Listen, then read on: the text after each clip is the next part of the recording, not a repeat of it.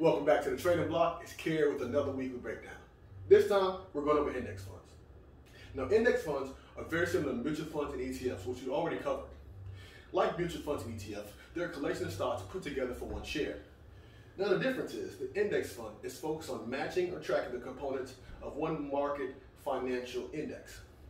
So, it has great broad market exposure, low expense ratio, and a low profile turnover.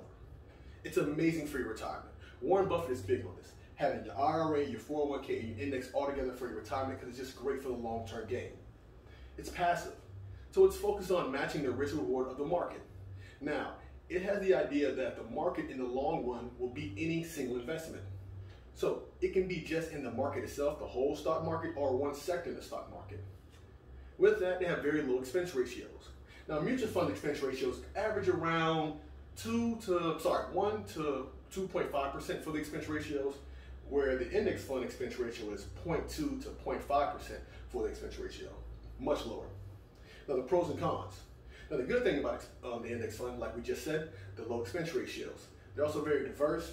It's great for long-term investors, and you get great, strong long-term returns because, again, they're betting on the market in the long run. Now, the con, not very flexible. Again, if you're in tech and that tech is struggling, you're in tech and you're not really moving out of it, so you're kind of stuck if tech is going down.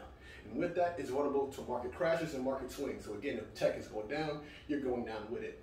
And with that, it has very low short-term returns. So if you're looking for a quick buck or trying to buy and sell real quickly, index funds is not for you. And two examples of index fund is the S&P 500 and the Dow Jones Industrial Average.